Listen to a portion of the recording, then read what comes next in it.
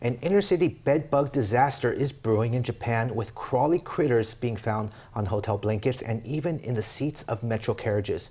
To make matters worse, these super bedbugs seem to be resistant to ordinary pesticides. But not all is lost for Taiwanese travelers, because by following a few travel tips and simple medical advice, they should be able to overcome the creatures that might be waiting for them in Japan.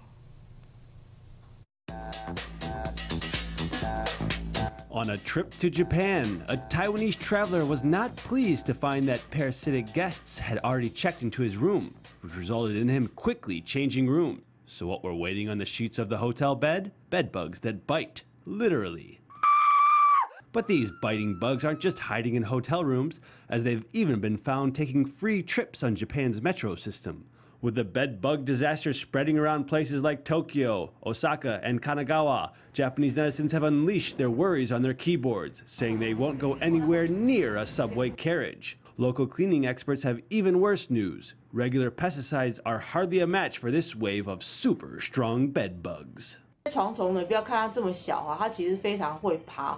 Don't underestimate this type of bedbug because of its small size. They're actually really good at crawling, so if you don't inspect your luggage, or if your bags are made of fabric, or if you don't have them closed tightly, then these bugs could potentially crawl into your bag by going through the zipper, and then head back to Taiwan with you. This travel aficionado provided a helpful bedbug briefing.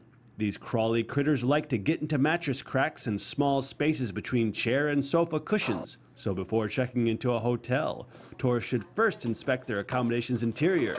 She also suggested that clothing that has been worn should be washed in hot water and then put in a dryer. The first thing is hurry up and get a cold compress on it. Now, the second thing is, if there are bites on your hands, then you can apply a slightly stronger topical anti-itch cream or possibly some mint. Or doctors could prescribe you some steroid-based ointments. You can try out all of these options. If rashes or blisters form because of bedbug bites, the skin doctor reminded people to never scratch the bumps, as this could potentially break the skin. If symptoms persist for more than a week, or if the swelling doesn't subside, visit a doctor.